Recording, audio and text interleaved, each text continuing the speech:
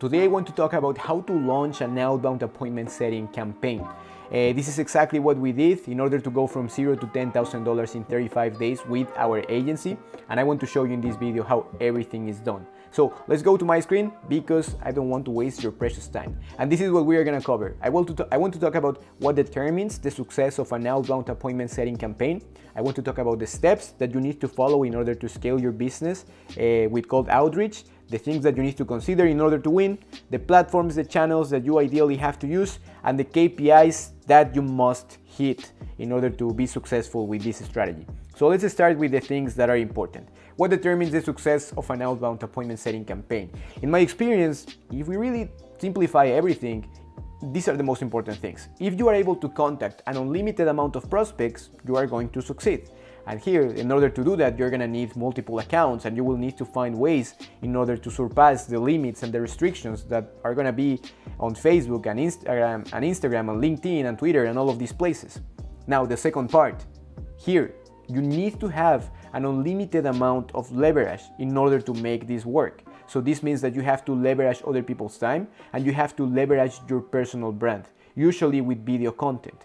Because without these things, your appointment setting campaign, especially with cold outreach, is not going to really work. So you have to differentiate yourself just with the appointment setting strategy that you're going to use.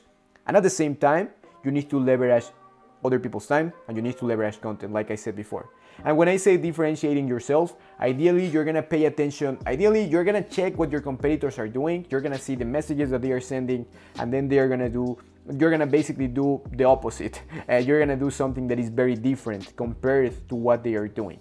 In this example, when it comes to us, these are the simplest steps. I don't want to make this video super long and super complex. So if we simplify things again, when it comes to the steps, first, you need to prepare your accounts, especially Facebook, Instagram, LinkedIn, YouTube, and you need to create a lot of content. And even if you end up going to the other route, and if you want to use, for example, phone calls in order to contact prospects and emails, still, you need to send, ideally, all of these prospects to your social media, to your accounts, so they can be warmed up with your content.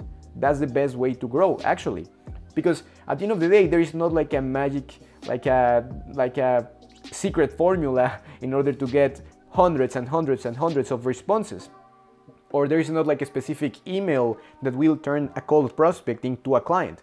That doesn't exist. You will need to contact this prospect for sure, but then you have to send them to other places so they can continue engaging with you, with your content, with your business. And that's the only way to grow. So here, prepare your accounts, Facebook, Instagram, LinkedIn, and then you're gonna prepare the script and the strategy that you are going to use.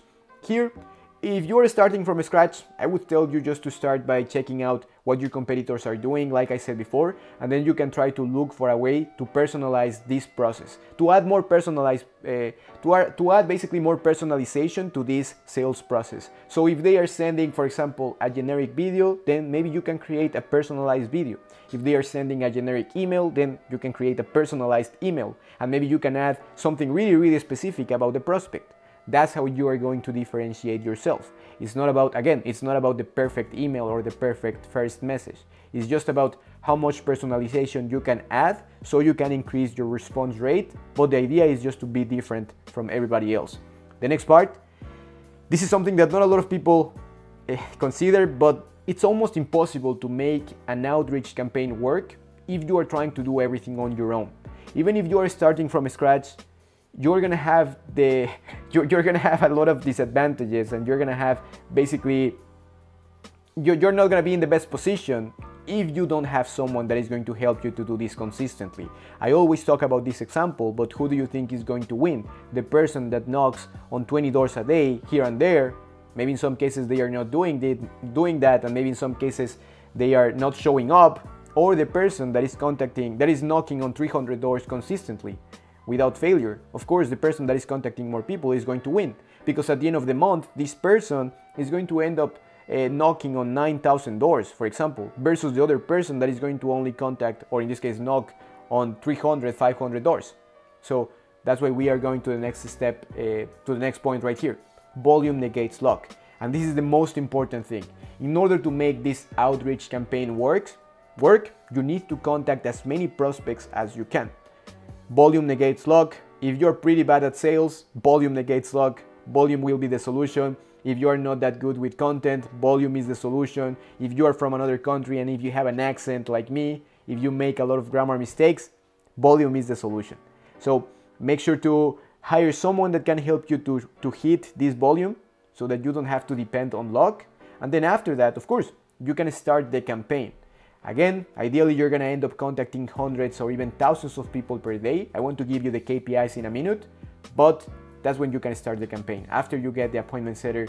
In my experience, that's my opinion, because I want you to be successful. I started from zero, I didn't have clients, and still I decided to hire my first appointment setter because I knew that he was going to help me to contact the right amount of people. And actually, we ended up going from 0 to 10K. Like I said, I probably repeated that like 10 times, but I don't want to sound like I am arrogant or something like that. So that's what you're gonna do. And then after that, of course, you're gonna continue checking the performance of the campaign, and you're gonna continue checking the performance of the appointment setter, of course, every single day for 15 minutes, 20 minutes, 1 hour, in order to make sure that everything is working. And then you're gonna analyze all of this data, and then you're gonna iterate. At the end of the day, your breakthrough is not gonna come by finding like the perfect solution, like the holy grail. The perfect solution for your business is going to be, you're gonna find the perfect solution just by iterating. You're gonna make a small change, you're gonna make a small change, you're gonna iterate, and that's when you can find the best solutions, finally. That's when you can that's when you can find the key to grow massively. So just keep that in mind. It's just a matter of analyzing and iterating fast. So volume negates luck, that's really important, but this is another thing.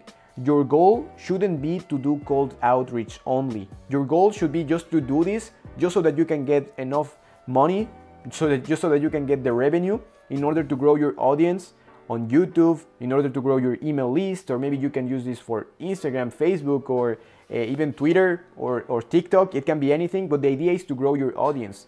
For example, my YouTube channel was able to grow because I was using these videos in my outreach. So my appointment setter was using all of the videos that I was creating in order to contact new prospects. And because of that, the YouTube channel started to grow. And at this point, YouTube is bringing me a good amount of money because YouTube is showing my videos to a new audience. So that's the goal, growing your audience with cold outreach, and at the same time getting enough money just so that you can start investing in paid traffic. At the end of the day, there is not a better way to grow your business than paid traffic. This is the most efficient way to grow your business, but only if you have a proven strategy that works, only if you have an offer that works. You cannot expect to start using paid traffic with a new offer and make a ton of money. However, if you are making a lot of money with cold traffic, with organic traffic, that means that now you can grow. At the end of the day, with paid traffic, it's almost impossible to get like a 10x ROI, 20x, 30x. However, with organic traffic, you can do that. But once you have the funds, now you can invest in paid traffic, because of course, cold traffic is going to have its limits. So you're gonna use this money in order to start investing in paid traffic, and also you can start hiring better talent. You're gonna start hiring people from the US, from the UK. You're gonna start paying higher salaries just so that you can get more people that are hungry and people that can help you to continue growing. Now, when we talk about the platforms and the channels, ideally there are a lot of options depending on your niche. You're gonna choose social media in order to contact new prospects, or in some cases you can focus on cold calls or cold emails.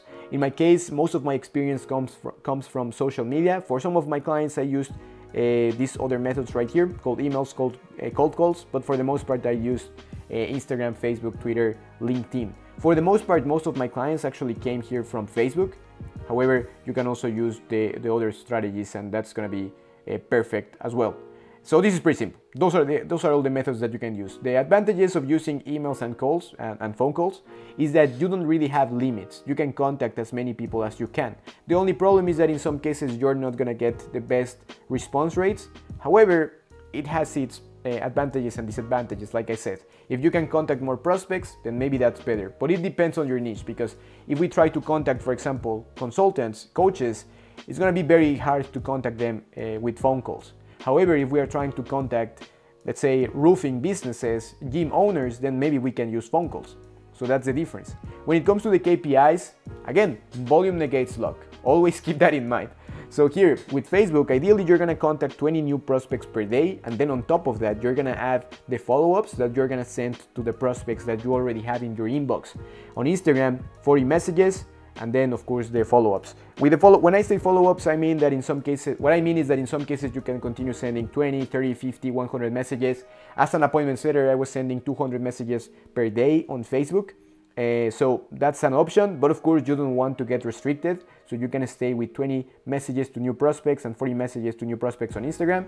And then in order to overcome these limits, you can actually use different accounts. So you can use different accounts, or you can start using other methods like right here.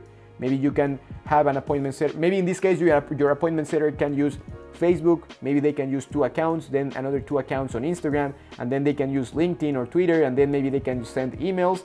And then maybe you have another appointment setter that is going to contact people on the phone, someone that is going to do cold calls. So when it comes to cold calls, ideally 100 per day. LinkedIn, you cannot send so many connections, so it will be 100 a week. In some cases, I don't know why, you can actually send more connections, more connections. It's pretty weird, but in some cases you can even send like 200 and 300. I don't know why, because in theory there is a limit of 100, but you can do that as well. And with emails, of course, you can send 100 emails if they are personalized. And if you're going to send an automated email, you can even send 1,000 emails per day. So you will ideally use multiple accounts, and you just have to make sure to use all of these resources, all of these platforms in order to contact more prospects.